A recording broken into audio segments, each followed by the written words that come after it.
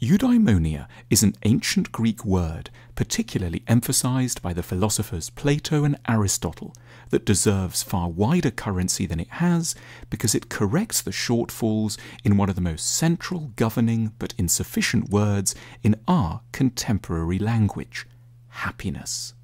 When we nowadays try to articulate the purpose of our lives, it's to the word happiness that we commonly have recourse.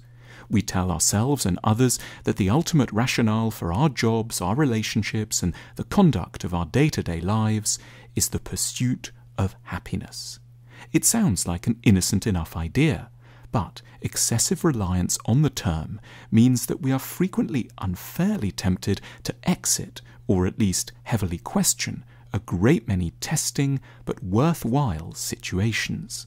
The ancient Greeks resolutely did not believe that the purpose of life was to be happy. They proposed that it was to achieve eudaimonia, a word which has been best translated as fulfillment. What distinguishes happiness from fulfillment is pain.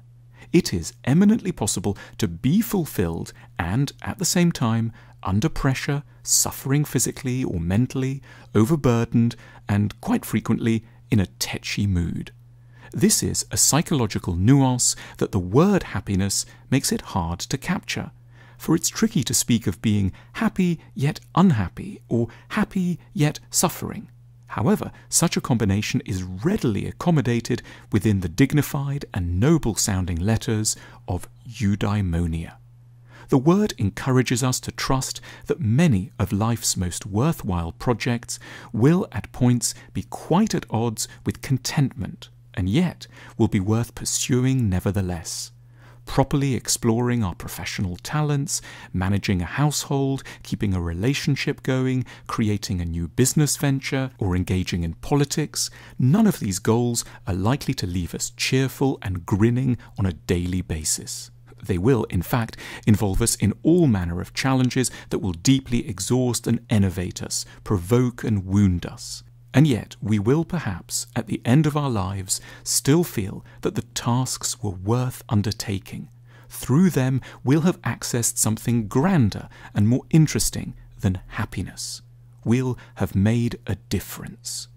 With the word eudaimonia in mind, we can stop imagining that we're aiming for a pain-free existence, and then berating ourselves unfairly for being in a bad mood.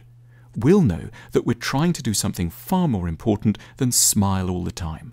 We're striving to do justice to our full human potential, and to work in some small but key way towards the improvement of our species.